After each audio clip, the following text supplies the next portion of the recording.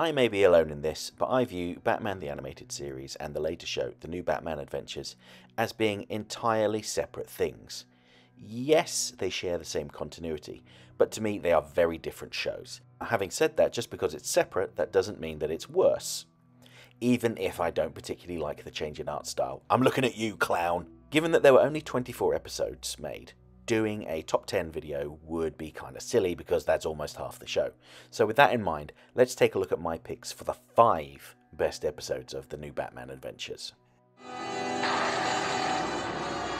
Number 5. Legends of the Dark Knight. Taking its name from a comic book series that primarily focused on out-of-continuity stories from Batman's past by top creators, this episode is a neat portmanteau that tells 3 distinct stories from seminal eras of Batman's past. The premise is quite simple. A small group of children share stories about who or what they think Batman is. The first child recounts a tale told to him by his security guard uncle about a time the Joker robbed the Walker Musical Museum. And it's told in the style of an old-school Bill Finger Dick Sprang story, complete with oversized props and cheesy one-liners. Truth be told, strings never were my section. I'm much better on the keys. The second story is an adaptation from the opposite end of the Batman spectrum, Frank Miller's Dark Knight Returns. This tale involves Batman's fight with the fearsome mutant leader. I really enjoyed seeing a fusion of the art styles of Frank Miller and Bruce Timm in this section. And by the way, the casting of Michael Ironside as Batman is mwah, chef's kiss. You don't get it, son. This isn't a trash heap. It's an operating table. And I'm the surgeon. The final story takes place in the present day, with the children stumbling across the pyromaniac Firefly, perpetrating an insurance scam. Along the way, they also manage to take a shot at Batman Forever and Batman and Robin director Joel Schumacher. Hey, who's talking about Batman? I love Batman. All those muscles, the tight rubber armor, and that flashy car. I heard it can drive up walls. Yeah, sure, Joel. Which, in hindsight, seems a bit mean-spirited. Number 4. Over the Edge.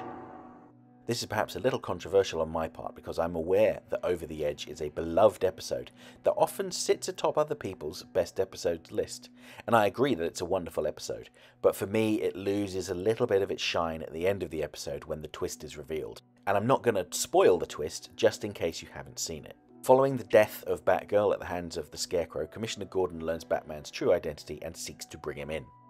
Like a fool, I allowed you to run wild on your private crusade. A psychotic misfit, playing masked hero. Now I've paid for it with Barbara's life. Blaming Batman for her death, Gordon unleashes the full power of the GCPD on Batman and his allies, and even goes as far as to enlist some superpowered muscle to help bring him in. There are some really powerful moments in this episode, particularly Batgirl's death scene, where we see her body fall from a great height and land on top of Commissioner Gordon's squad car. Now the way this shot is framed, with us almost in the backseat of the squad car with Gordon and hearing the impact of Batgirl on top of the vehicle, it's just so impactful, pardon the pun, making this one of the series' best episodes. Number 3. Holiday Nights. Another portmanteau episode, this time adapting the legendary Batman Adventures Holiday Special comic book.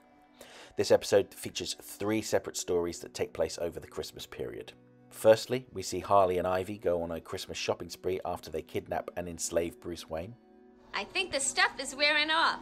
Can't have that. Give him another shot. Ryder Rooney! Give me some sugar, baby. No, not again! The second story involves Batgirl battling Clayface in a busy mall on Christmas Eve. Wait a minute. Hold it right there, young man! And the final story has Batman and Robin attempting to stop the Joker from murdering swathes of innocent people on New Year's Eve. Poor Bats. That champagne went right to your head. Now you'll miss the big countdown. I'm a big fan of episodes with multiple villains, and this one does not disappoint on that front. My only complaint about it is that this episode was the very first episode to air, which caused all sorts of problems for my nerdy, continuity-obsessed brain. This episode really should have aired later in the season, because we hadn't been introduced to Tim Drake, Robin, or told how Clayface had been revived yet. If this episode had aired as the final episode of the season, that little issue would have been resolved for me. So, in my personal headcanon, this is the last episode of the show. Oh my god, oh my god, oh my god! We killed him! Oh well. We were going to do it anyway. Number 2, Mad Love. This is an adaptation of Paul Dini and Bruce Timm's multi-award-winning comic book Mad Love, depicting the origin of Harley Quinn for the first time.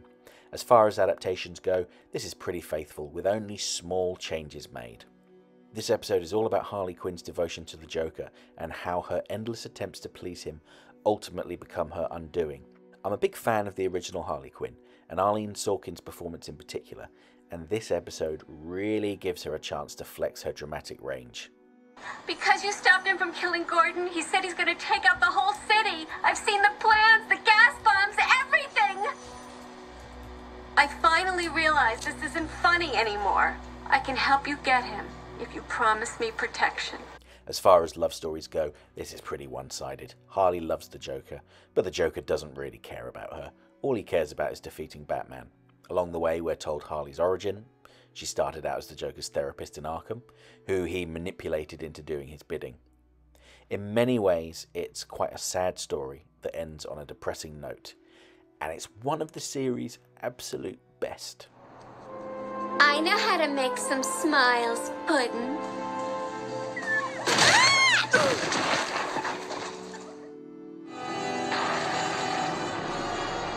Number 1, Growing Pains. This might be a controversial pick for the best episode, considering it's a Robin-centric episode, and not everyone likes Robin, me included. But this one really tugs on the heartstrings. I particularly enjoy media that makes me feel something, and I would argue that this episode is one of the most tragic in the entire DC animated universe. Robin rescues a young amnesiac girl from being assaulted by a gang of bikers, and he names her Annie. We learn that she is fleeing for her life from somebody that always seems to be lurking in the shadows. She has no idea why this hulking man is pursuing her. All she knows is that she has to escape from him. Now, it's impossible to talk any further about this episode without spoiling it, so if you haven't seen it yet and care about spoilers, now is the time to leave the video. Still here? Okay, let's go. After helping Annie retrace her steps, we learn that Annie is actually a sentient piece of Clayface that wandered off and lost its memory. The man pursuing her is the recently revived Clayface. You know now, you're part of me. Come home. Stay behind me. Don't let him touch you. If Annie were to rejoin him, then her identity would be erased, effectively killing her. While Robin is adamant that this shouldn't happen because Annie is a person in her own right, Clayface is equally adamant that she must return to him because he won't be whole again until she does. This episode raises some deep philosophical questions about the nature of life and identity. And, like all Clayface episodes, is open to a queer reading. Watch my Clayface video for more info on that if that's your jam. The scene in which Annie sacrifices herself to save Robin is truly harrowing.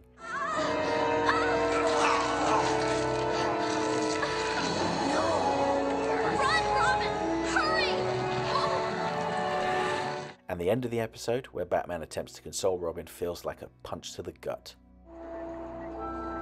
Sometimes there are no happy endings.